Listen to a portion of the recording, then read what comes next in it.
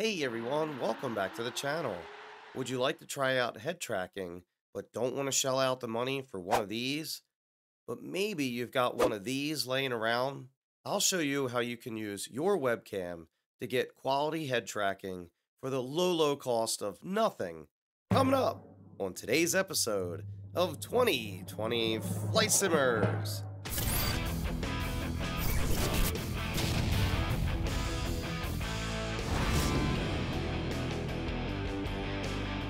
Welcome back, everyone. I first want to apologize for my voice again. I don't know what's going on, but I hope you could deal with it through the remainder of the video. Before we hop into the video today, I just want to show you a brief clip of what you can expect in regards to this type of head tracking. While you're watching the video, take notice of just how rock solid the picture is.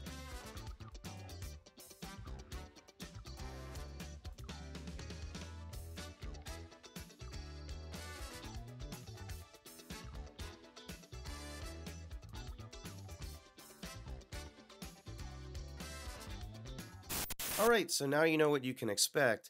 In today's video, I will go over the download and installation process for the application, as well as some tips and tricks on how to get the most stable image quality. I'll go over that towards the end of today's video. If you have any comments or questions today, please post them down below in the comments section and I'll get right back with you. If you enjoyed today's content, make sure to hit that subscribe, tick on that little bell, and smash that thumbs up button. It is greatly appreciated. All the links for today's video will be down below in the description, so be sure to check that out. Once you click on the link, it will bring you to the GitHub page for the Opentrack application. Once here, just head over to the Releases section and click on the Latest button. This will bring up the most current release of the application. Go all the way down to the bottom in the Assets section, and here we can select a couple different options. I prefer to install this on my PC, so I will use the Windows Setup.exe download. If you don't want to actually install this on your PC, you can use the portable option as well. But we're not going to be going over that today. We're going to stick with the installation method. Once you have this download, we can then exit or minimize the web page. Now you will open up File Explorer and go to the location of where you've downloaded this application. For me, I've placed it in my download section, so I'll go there, double click, and run the setup process. Once you have the application installed, you should now have the Opentrack icon on your desktop. From this point, you want to make sure that your webcam is already plugged into your PC and it is recognized. So now we can open the Opentrack application, and from here, there's a couple things that we need to set to make sure it's going to integrate with Microsoft Flight Simulator properly. The first thing that we need to do is to come down to the Input section, and we're going to click on the drop-down. Here you want to make sure that you check on the Neural Net Tracker. Once you have that selected, we're going to tick on the little hammer icon that is to the right of it. In this section, we're able to set up all the configuration for your webcam. So at the very top, you want to click on the drop-down for camera name and find the camera that you're using. Below that should have a diagonal FOV. Just leave it whatever it is default for your camera. Below that is a resolution.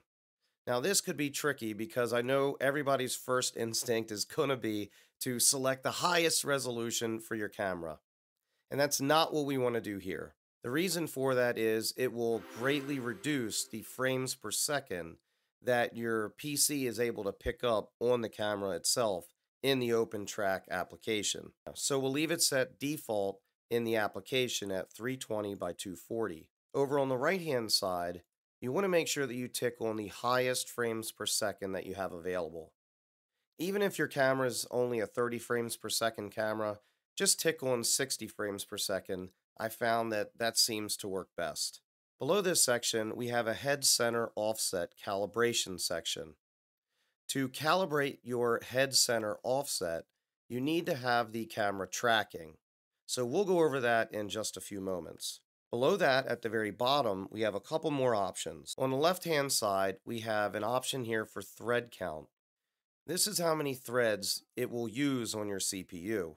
In my personal experience, leaving this set to the default 1 gave me some FPS drops, so what I did was increase the thread count to 2, and that seemed to give me a more stable FPS in this application. We also have a camera setting here to the right, and if you tick on that, this will bring up all of the actual camera settings for the camera or your webcam. Now, this can also be useful to help you get a more rock solid image when you are using the head tracking. I'll go over this in more detail closer to the end of the video. Once you're done here, we can hit the OK button at the very bottom. Now we have configured the Input tab. We're now going to move on to the Output section. This is where it's going to be outputting the data to Microsoft Flight Simulator. They have now recently added a Microsoft Flight Simulator Sim Connect option. That's what we're going to be using today. Over on the hammer section, we don't need to do anything here, so just leave it as factory and you're all set to go. At the very bottom, this is the filter method in which the head tracking is going to help stabilize and smooth out the image quality on your screen. By default, yours is probably going to say, whatever this first one is, that's what yours is probably going to say on yours. Now with these filter options, you can surely play around with each of these to see what you get the best results with. But for me, I got the most natural head movement from the natural head movement filter option. Now we also have a hammer icon here, and this is where we're able to adjust some of our filter settings. I'll go over that in a little more detail in just a moment. On the right hand side, we also have the ability to choose different profiles. So if you want to set this up for different games or sims, you can do that from here. Below that, we have an options tab. If you click on the options tab, it will bring up all the options for the application, but here's where you can set up some shortcuts, and I would highly recommend to do this to center your head tracking as well as toggle it on and off. All you would need to do here is just click the bind button and then press the key on your keyboard, or if you've got a yoke or something like that, you can use that as well. Below this, I would also recommend to center at startup, and then that's pretty much all we need to do in the shortcuts section.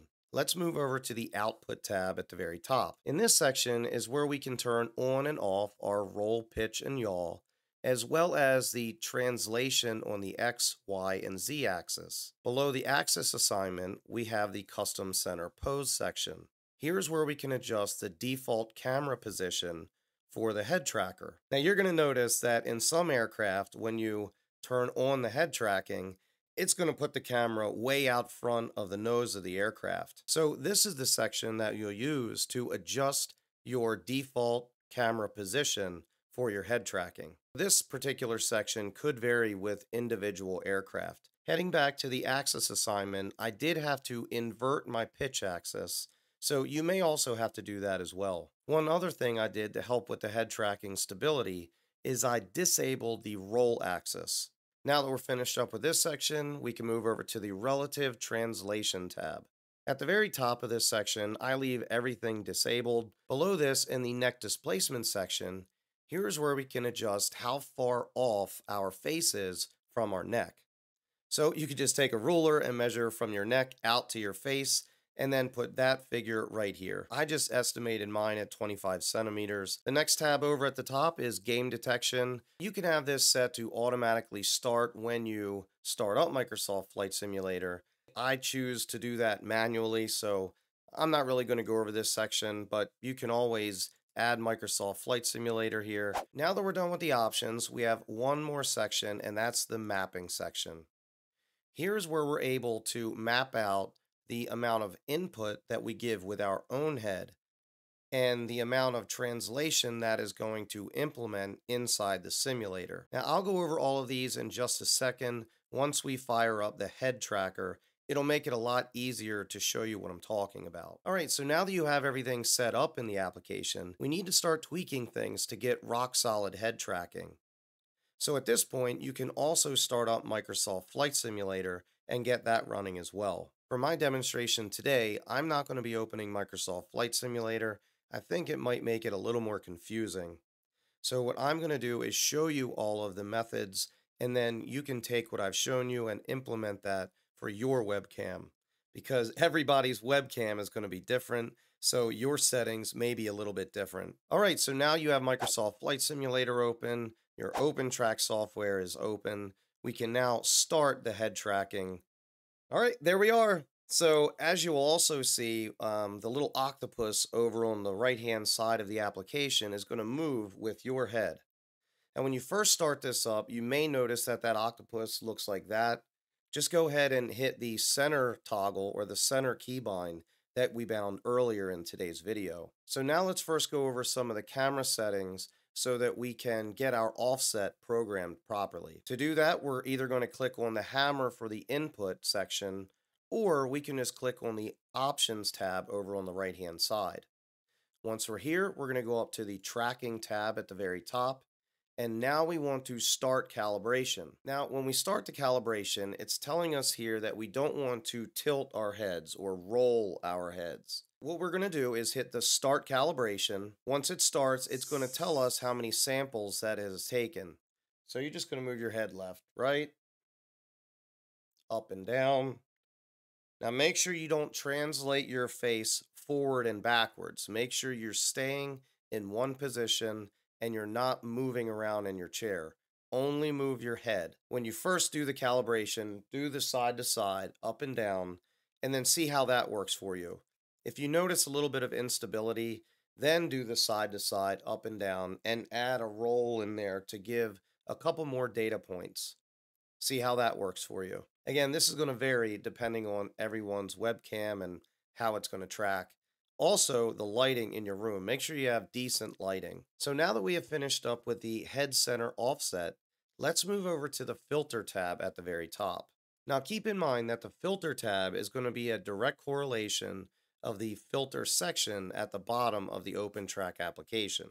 So depending on what filter method you're choosing will depend on what filter options we have in the filter tab. Let me show you what I'm talking about. To change your filter option, you have to stop the application. So we'll do that.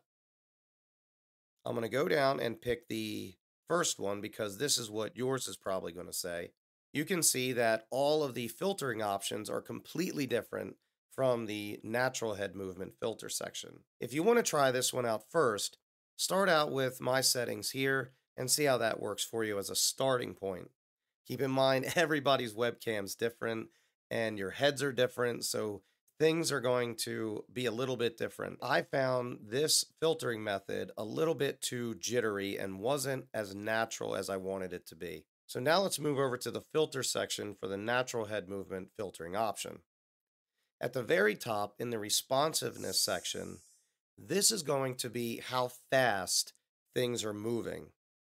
So in position, this is going to be a direct correlation to the translation axis. Below that is rotational speed, and that's going to be when you're tilting your head side to side, turning it side to side, or pitching it up and down. Now, if we take a look at the bottom in the instructions section, it's going to tell you to set all of your sliders to minimum and then start adjusting the responsiveness up first until you can remove jitteriness or it was very confusing for me. So let me explain the easy way on how to set this up. In the responsiveness section, I found the positioning portion to be good somewhere anywhere between 10 to 14.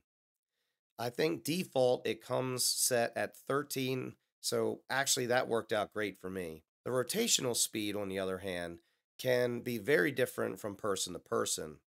And this is where you can induce a little bit of motion sickness if you have this up too high. So what I've found is anywhere between 5 and 6 gives you a good ratio to your head movement to what you see on the screen. And again, this is all going to be personal preference, so I'm just giving you a starting point. Below that, in the drift speed section, this is where we're going to be able to stabilize the image and make it a very rock solid image. Now, here's the issue with that.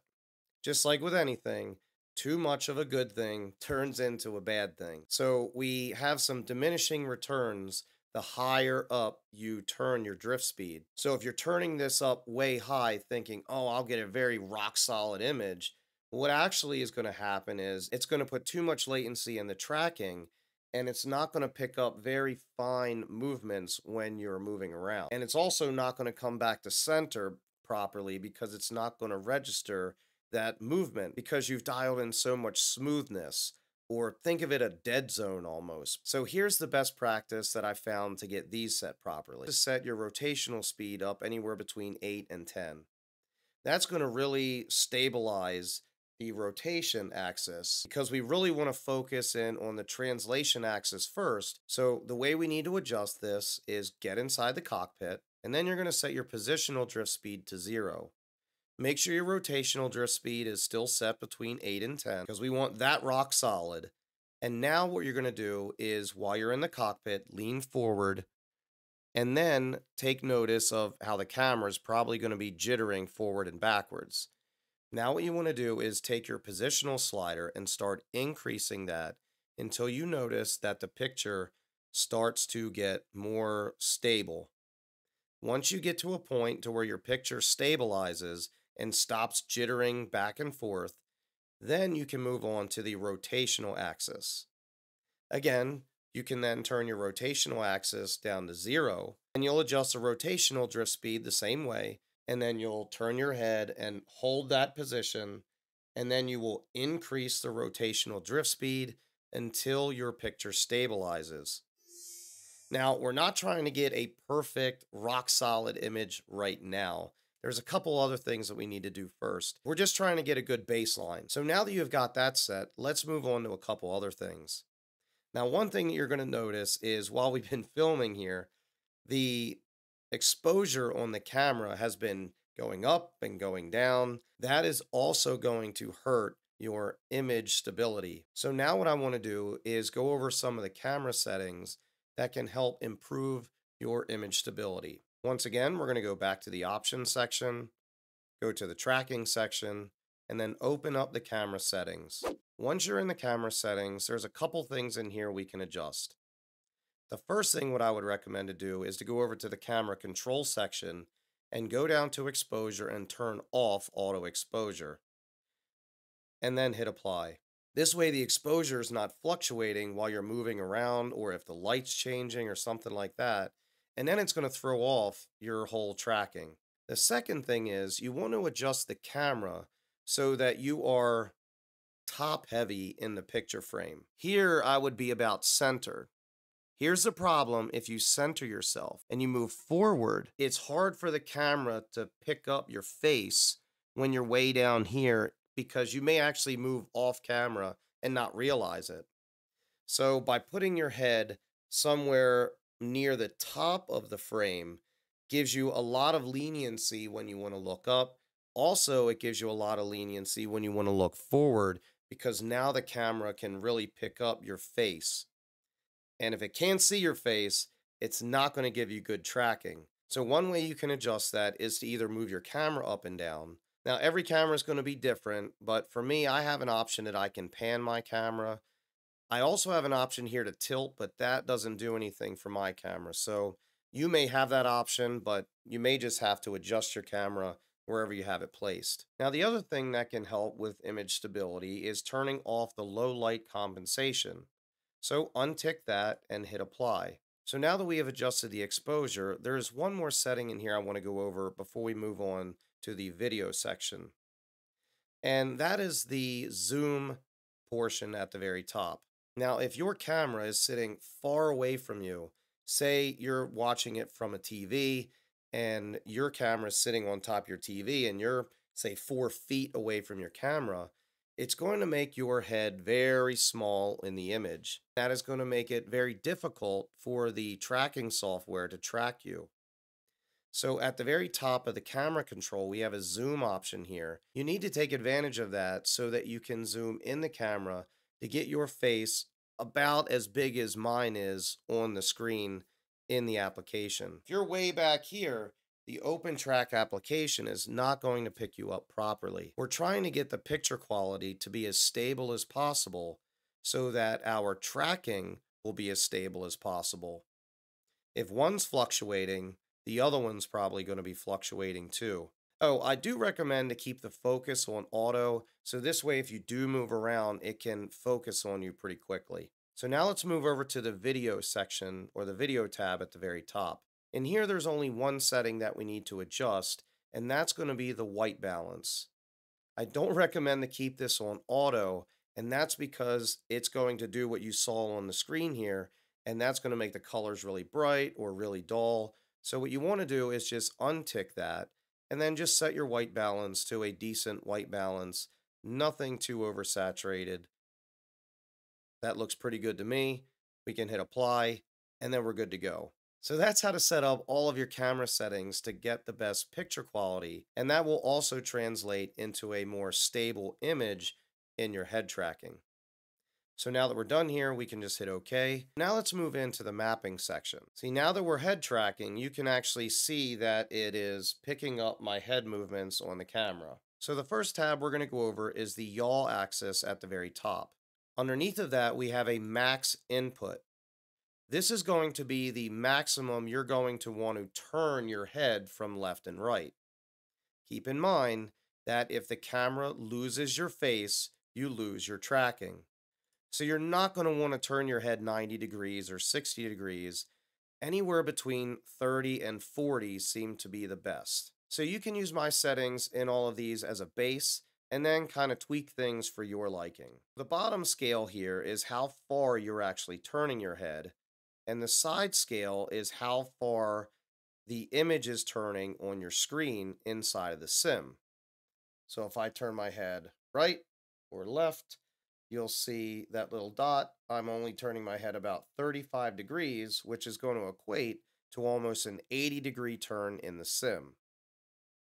The other thing that's going to help stabilize your image is if you add a dead zone at the very bottom.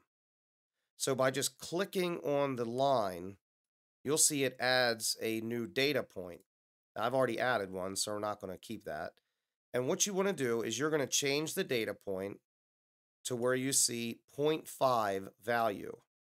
That's going to give you a very slight dead zone to also help stabilize the image. The next tab at the top is the pitch tab. Now this one is going to be a little bit more complicating.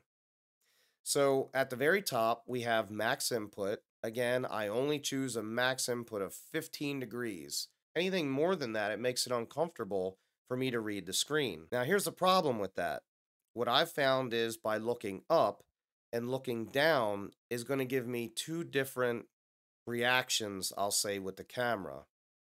So looking up seems to be pretty good as a linear scale, but looking down, I seem to need a more of a curved scale. Below here, we can set a asymmetrical mapping, meaning we can set a separate mapping for when we look up and then a separate mapping for when we look down. Again, I went on each of these axes and set a dead zone to 0.5. The very top graph is going to be when I'm looking down. If you look down too far and it loses track of your eyes and face, it is going to lose your tracking.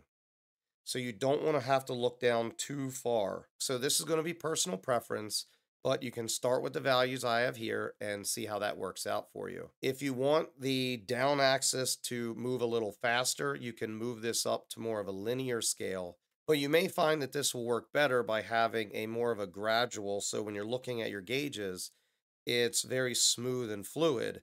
But if I need to look at the very floor to set my fuel or something, I don't have to move my head much further, and now I'm looking at the floor. On the roll axis, we have completely disabled the roll axis, so we're not tracking this at all. Doesn't matter what you set here. Now for the X, Y, and Z translation axes, each of the translation axes, I set a dead zone of 2. So under the X-axis, my max input is set to 30 centimeters and max output is 75 centimeters. The next axis over is the Y-axis. At the very top, I have my max input set to 30, max output set to 75. Now the Y-axis is not going to be what you're thinking of in and out this way. In my opinion, that's the Y, but that's not what it is here. Y-axis in this application is actually moving up and down. Now keep in mind that if you raise up the ratio between how much you move and how much it moves on the screen, then it's going to try to pick up any little teeny movements, and that can then cause instability in the picture. So if you don't really need that high amount of movement, turn down the ratio on this scale. Now let's move over to the Z-axis. Now the Z-axis is going to be when we're translating forward and backwards. This again is also a linear scale. I try not to use any curved scales if at all possible, And this seems to work pretty well when I need to lean in and look at gauges. If you wanted to make it so that it would lean in faster instead of slower, you could add a data point and then turn that up, and now it's going to lean in very fast. You could also take your linear scale and increase that up as well. If you have any questions on this section, please let me know down below in the comments section, and I'll get right back with you on that. All right, so that's going to take care of the mapping section. Now we have another thing that we need to go over, and that's in the tracking section of the options, and that is the ROI zoom at the very bottom. So let me go over how I've adjusted this for my head and face, because this is going to be different for everyone. Again, you want to make sure that you're in the cockpit and turn your face so you're off center, so you're not looking perfectly center. And then with your head off center, you're going to increase the ROI zoom. You'll notice that the image quality may get a little more stable. Now, every time that you increase this by 0.01, move your head around a little bit so it recaptures you, and then stay still and see how that works. Then increase it again, move your head around a little bit, stay still until you get to a really rock solid image. I found that going under 1.0 seemed to give me worse stability, but again, this is all going to be dependent upon your webcam, your face, and your head. Now, remember what I was telling you earlier about the frame rate drop if you increase your resolution. The frame rate drop, and where you're going to notice that, is right here at the bottom of the tracking page. So you'll see that if you increase your resolution to 1920 by 1080, while you're in Microsoft, you're probably only going to be getting about 4 frames per second. And that's not enough to get a good stable tracking. So now once you have adjusted all of those other settings, you may want to come back into the filter section and readjust some of the drift speeds. Now, the other thing to keep in mind is with the keybinds inside of Microsoft Flight Simulator, I've done a video on the Tobii eye tracker, and there's some eye tracking keybinds inside of Microsoft. They do not work with this application. You must create your own keybinds in the options section in the shortcuts tab so that you can toggle on and off the head tracking. Now, one thing I do like about this head tracking is if you toggle it off while you're locked in a position, the camera stays in that position, similar to Track IR. Well, that's going to wrap us up for today, folks. Let me know what you guys think down below in the comments section. If you have any questions, post them down there. If you enjoyed today's content, make sure to hit that subscribe, tick on that little bell, and smash that thumbs up button. To all my Flight Simmer friends around the world, keep the blue side up, and we will see you on the next one. Thanks for watching, everybody.